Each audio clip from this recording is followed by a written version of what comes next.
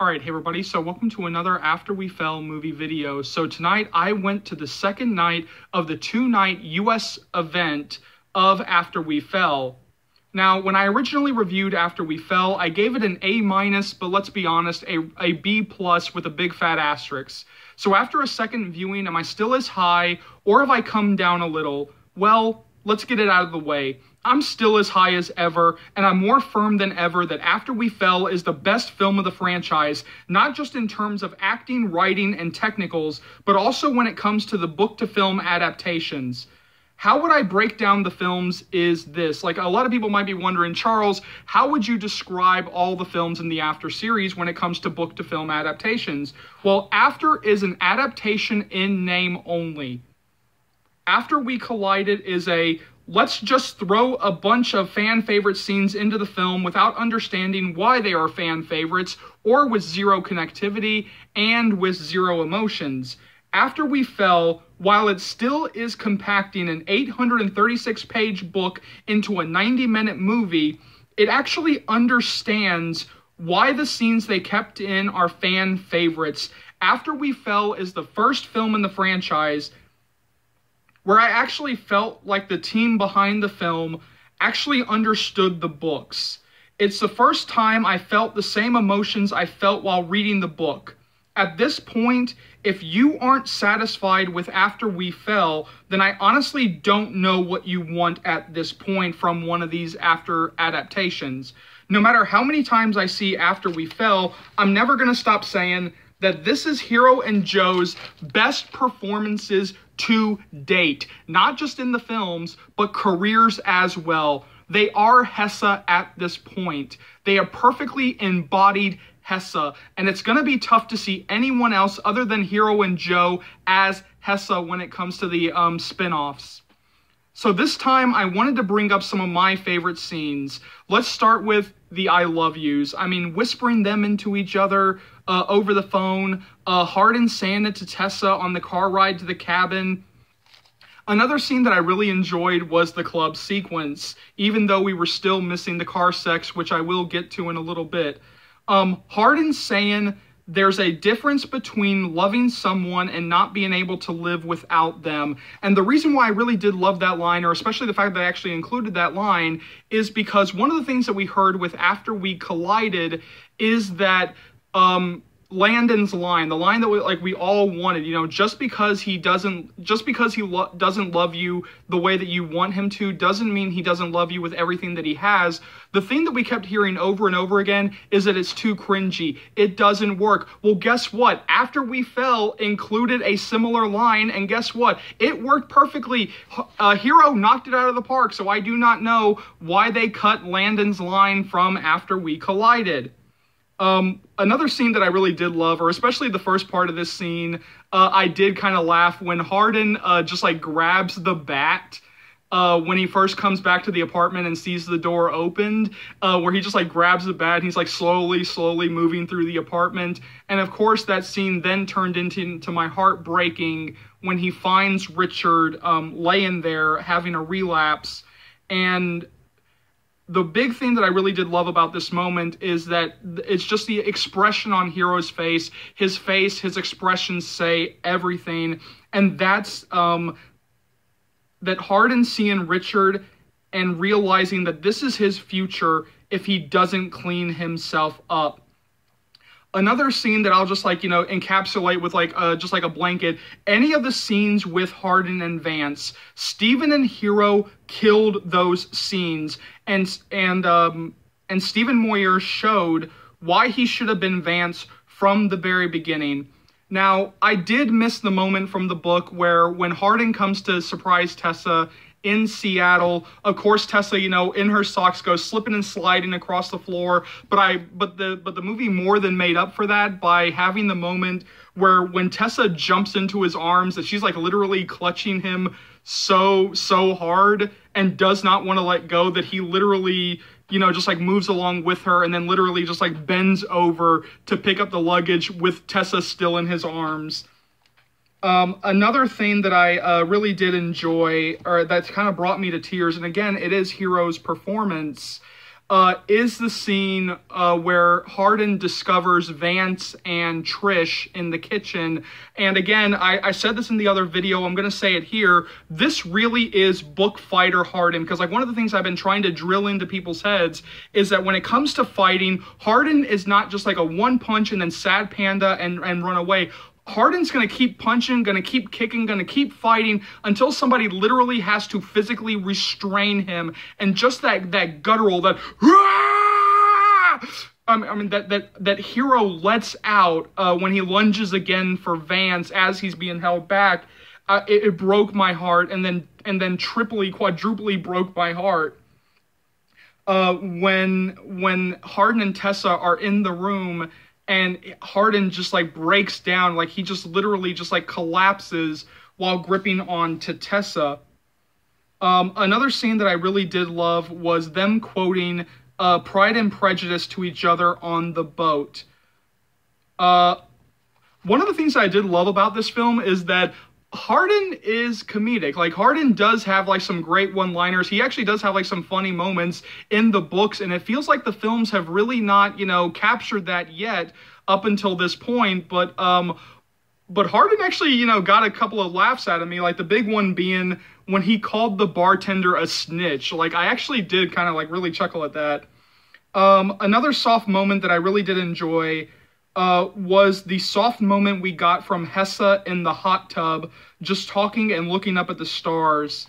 Another scene that, even though I do have my problems with this scene, and I will talk about it in a little bit, the doctor scene. I mean, I thought that Jo just knocked that scene out of the park, and she is like so heartbreaking when Tessa is standing there at the mirror. I mean, like literally like touching her stomach as she's looking at herself in the mirror, and it's just like heartbreaking to watch.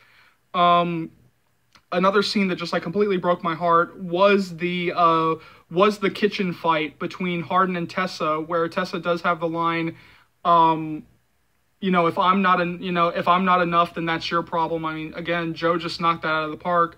Another great comedic moment, which could have been a little nod to Chance's role in the Sabrina Netflix TV show, is when Hardin comes walking up to them like in the college campus scene, and Landon goes, not today, Satan. Chance has actually, winked in a nod and actually confirmed that was a little wink and a nod to the show Sabrina that he was on Netflix. Talking about, Chance and like the supporting cast is still top notch.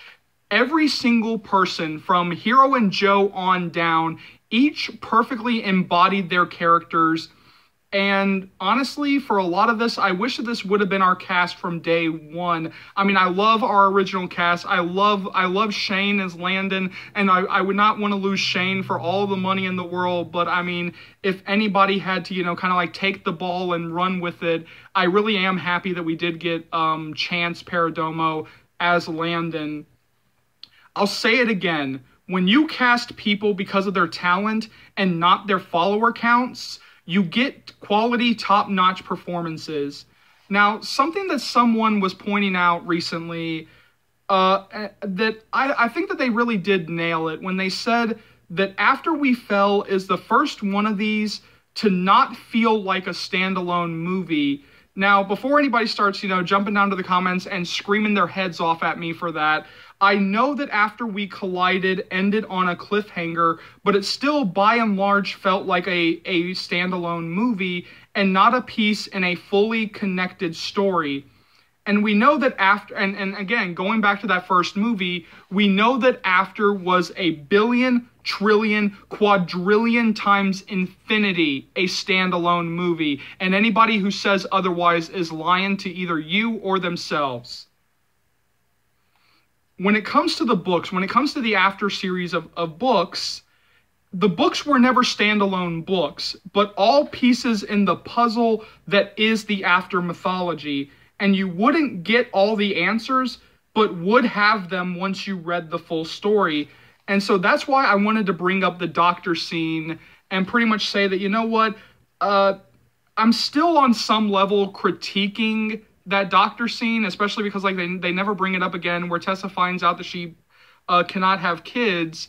They never bring it up again, but the reason why I'm moving off of that critique, at least for now, is because of what I just said, because it's clear that this is not a standalone movie, so you're not going to get everything in this movie. So even though that is still a little bit of a critique that I do have, I am moving off of, completely, saying like, oh, this brings us down a whole bunch of letter grades, and I will say that this movie is now an A- for now, while I wait to see what happens with After Ever Happy. To really add to the fact that this isn't a standalone movie is the fact that it ends with the words, "to be continued." None of these films have actually done that up to this point.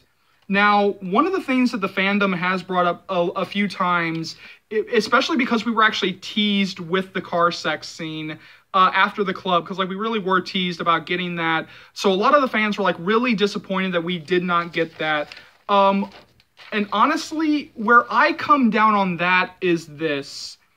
I'm honestly glad that they held that for After Ever Happy, because if that came that close to the doctor scene, I would have been way lower on this movie, because, just dealing with the club was enough to, put me on edge a little bit. Just having, the club scene, so close to, Tessa finding out that she can't have kids. I think that the car sex scene, unless they really, really, really played that perfectly, that would have brought down my grades a lot lower than a B+. I think I would have been, in D- territory on that first viewing, and I would have been a lot lower if they actually did include the car sex scene. Now, something that I will still critique, no matter what, unless we, get the extended cut or whatever, is that Mira Sorvino and Frances Turner were really underutilized in this movie. Now, we know that 20 minutes were taken out, and Mira Sorvino and Frances Turner really do feel the most affected when it comes to that 20 minutes.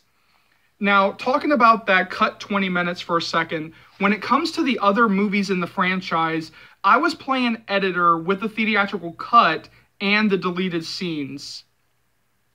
The truth is that once a studio mandates a 90-minute movie, if you want a deleted scene that you see on the deleted scenes to go into the movie, then you have to be willing to edit out a scene from the theatrical cut to replace it with. And honestly, for the first time, I can't honestly think of a single scene in the theatrical cut of After We Fell that I would take out. I honestly cannot think of a single scene. Even the doctor scene, I wouldn't even remove that. I would just add in some more moments, to actually deal with it. I'm more than likely going to just watch the deleted scenes and go, yeah, just make a fucking longer movie. There was no reason why this movie should have been 90 minutes in and out. You should have just made a longer movie. The director wanted a longer movie. The director, that's the cut that she delivered, that 20 minutes longer. So it's no, give the director what she wants. I'm always going to side with the artist when it comes to this. Overall, I love this movie. To me, it is the best representation of the books that we've gotten so far. I legit don't know how anyone can prop up the first two movies and hold them up as the topper echelon when it comes to the after film adaptations, but then start tearing down After We Fell. It's the first one of these that made me cry, not just because of the performances. It's the first one that had strong performances from every single person. There was not a single bum performance in this entire film. It's the first one that had me hyped for the next one. It's the first one that seemed to get the material it was adapting. Was it perfect? Did it become a 6-hour film and get every single detail? No, but it's still the best, most accurate representation of an after-book adaptation we've gotten so far. And that's enough for me to continue to hype this movie, love this movie, geek out over this movie, and give it a glowing review and an A-. So jump down to the comment section below. Let me know what you think. As always, thank you so much for watching. Thank you so much for your continued love and support. As always, remember, if you like what you see here and you want to see more, go ahead and hit that subscribe button, and let's go through all the stuff you'll be able to find on this channel right now. So I'll be bringing you guys constant updates on After We Fell and After We're Happy. You guys are going to be so updated that you'll be begging me to stop the updates. Because I was terminated for so long, there's still some stuff from After We Collided that I do have to catch up on, including topic videos, and those are coming sooner rather than later. As always, remember, this channel would not be able to grow to the heights it has without you guys, and so for that, I'm eternally grateful. You know and I know there are plenty of fans out there, old and new, who have no idea, absolutely no idea that this channel exists, so please keep sharing the channel. Please keep spreading the word of Charles's Movie Channel, because this will easily be one of the best, if not the best, After Series channels that you'll find right here on YouTube, or dare I say anywhere. So hit that subscribe button if you haven't already. Keep liking, keep subscribing, keep sharing. My name is Charles. Welcome to the After Series channel. I'll see you later, After fans, Joe fans, Hero fans. Take care, y'all. Love you.